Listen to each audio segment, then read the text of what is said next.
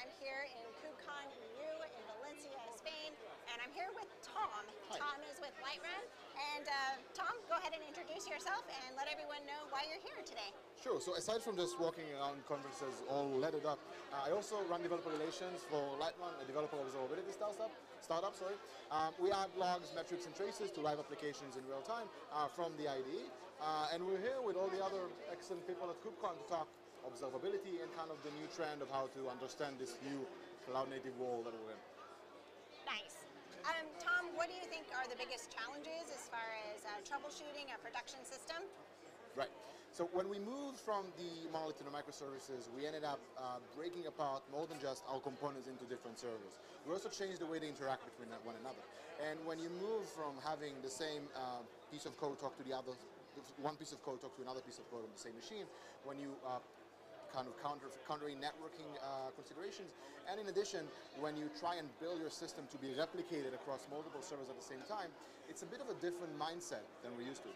And again, developers who are used to having a machine, a lamp stack, running everything together at the same place, are now forced to work with stuff like pods and containers and other abstractions in the world that they are not kind of used to. And while all of those things have very good ergonomics and very good APIs to use, it does make understanding what is talking to what very difficult. And yeah, so that's that. Yeah. So I remember back when I was dealing with a small system, and that was a challenge in and of itself. I think we tried to keep our logs together by timestamp or something, and sometimes things didn't interleave appropriately, and it was really difficult to trace messages from place to place. I imagine this gets a lot more difficult when you're scaling up and you have these huge clusters and you have all of these, replicas of all of your systems and all of your services out there. What is a good solution for developers? How can they solve this problem?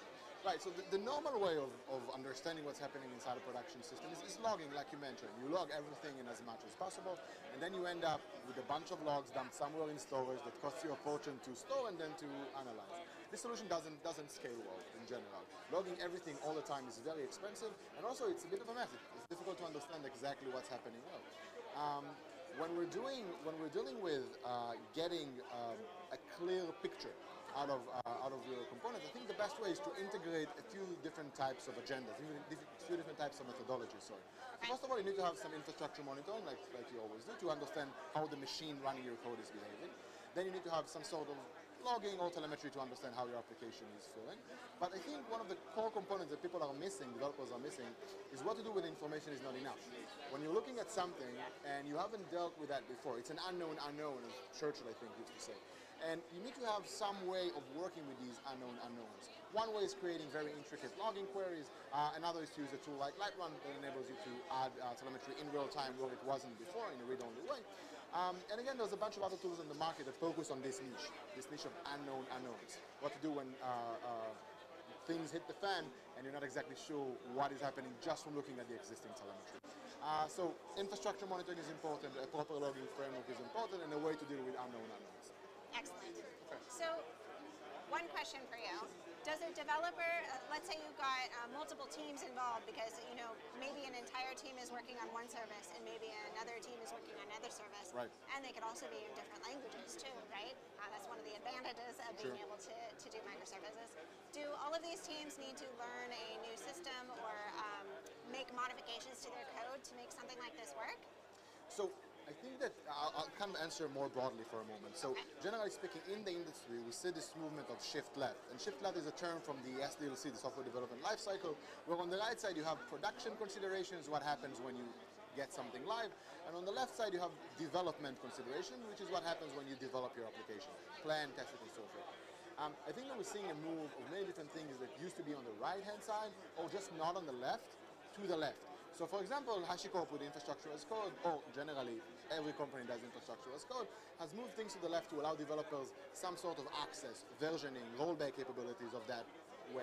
Snyk, which happens to be just across from us, does the same thing for security. You put dependency dependency analysis, in front of the developer's eyes inside of GitHub, so they can basically do that security procedure, a very right kind of side of the SDLC consideration in development. And I think observability and monitoring as a whole should shift kind of in that direction as well.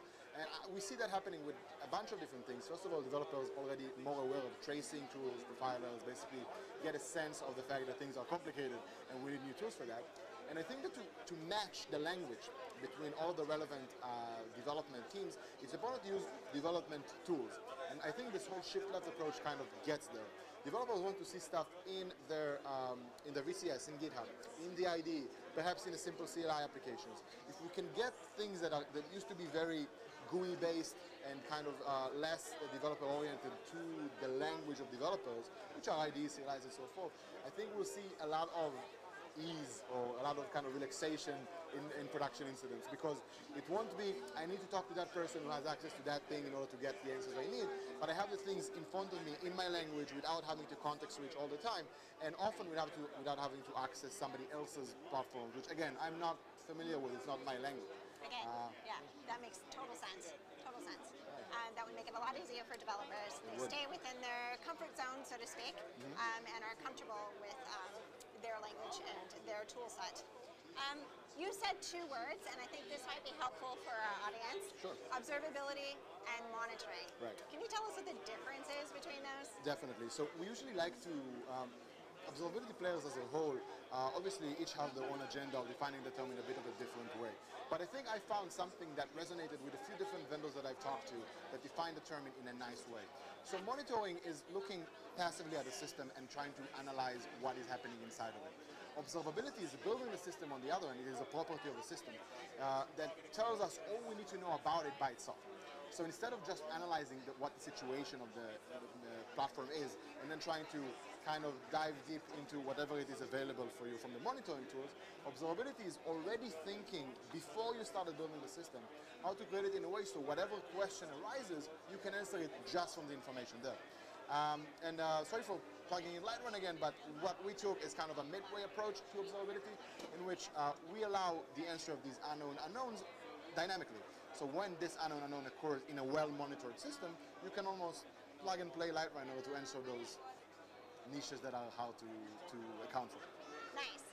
All right, there's two scenarios most developers find themselves in. Either they already have a project and they need to fix it, or they're starting brand new on a project. Right. I think the majority of us already have something we're working with, or already have something that we need to, add features to, that kind of stuff.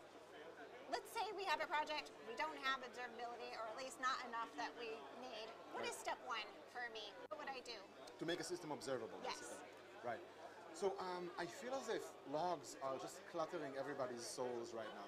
So whenever I have to look at a production system and try to understand which log is relevant for what I need, that is immediately a problem. And saying I want to change the complete logging methodology or Uber parse the log into something manageable is a bit difficult. To get started, I think it's very important, and I just ran this, I'm actually just running this developer productivity masterclass in a few weeks that talks a lot about that. If you want, join us at lightrun.com for that information.